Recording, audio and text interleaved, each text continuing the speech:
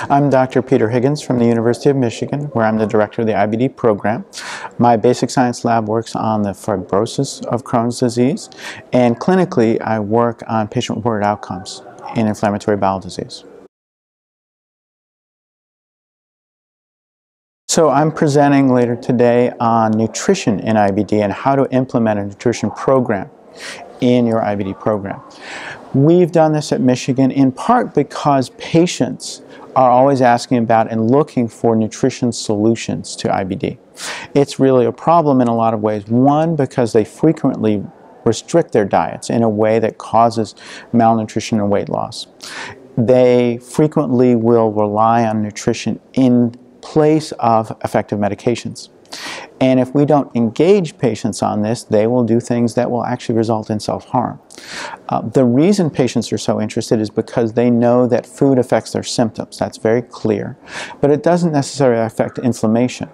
And so we need to engage them on the symptom side and help them identify foods that reduce their symptoms, as well as engaging them on inflammation and showing them that while it doesn't change objective markers of inflammation, we do have medications that do that.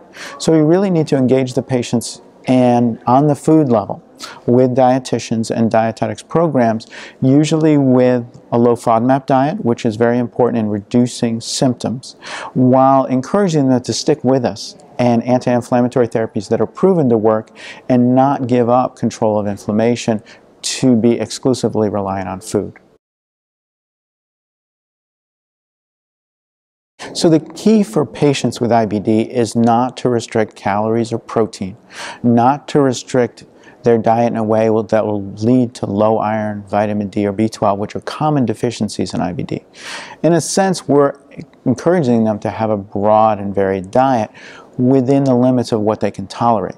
And what patients frequently find is they get gas, bloating, and distension related to certain foods, often foods with simple sugars or fermentable oligosaccharides and polysaccharides that are encapsulated in the low FODMAPs diet.